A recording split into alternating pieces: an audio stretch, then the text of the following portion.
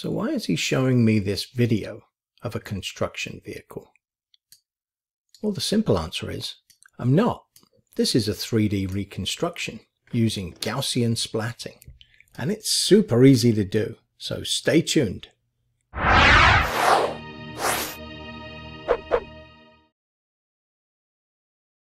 Hello, and in today's 5-Minute Friday, I want to discuss how we can create these amazing 3D models that are not only super easy to create, but easy to share as well, since all you need to do is send someone a URL and they can click on it and visualize it on their PC. I've covered 3D modeling in some of my other videos, but this one uses a new technique called Gaussian splatting, and it's amazingly fast and super easy to use. So let's get to it. So the system we're going to be using today is called Polycam, and it's got some great features, including the ability to capture with anything you've got. So you can use your cell phone, your drone, whatever else you need. You can also capture using photos or video, it doesn't matter. Although I did find that photos worked a bit better. Everything is processed online, so you don't need a powerful PC to do this. And you can share it super easily. All you need to do is send someone a link, and as long as they've got a decent browser, they can just access it. And there are free accounts available. All of the models here were created using just a free account. So there's a lot you can do with that with free, and even if you need to upgrade, the price is actually very reasonable. For this tutorial, I decided I was going to make a model of this drill. Now the cool thing about the software that we're about to use is that you can use either photos or video to create your 3D model.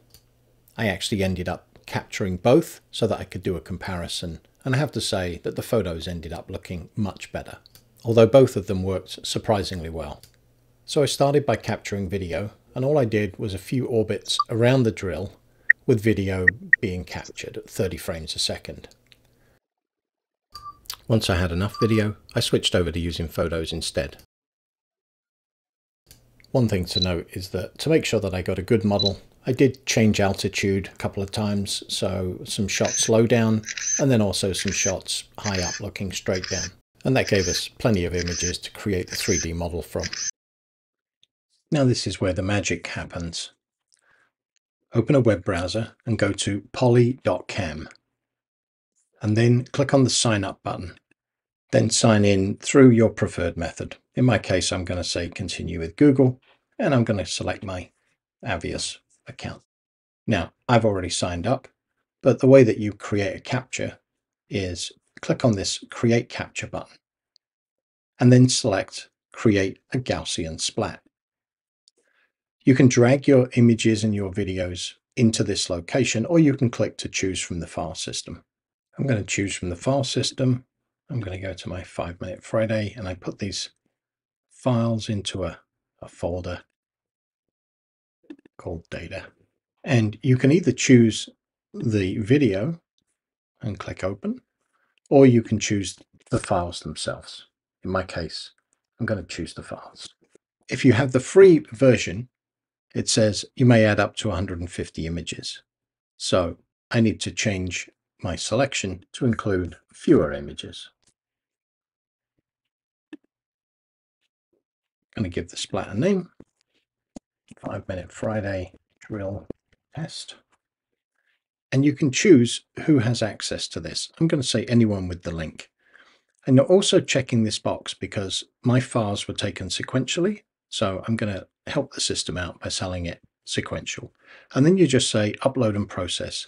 Note that it tells you the expected processing time. Once you click upload, you have to wait until the upload finishes, and then the system will start processing.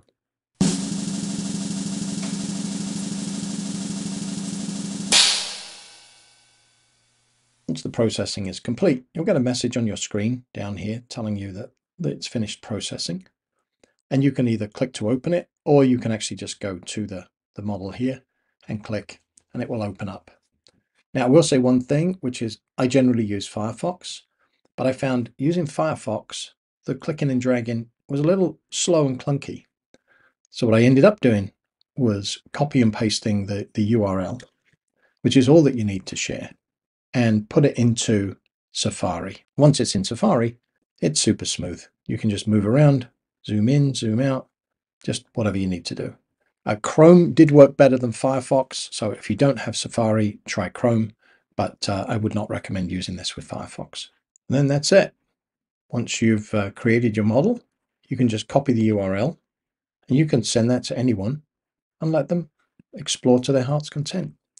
Anyway, as always, I hope you found that useful, and I look forward to seeing you in the next video.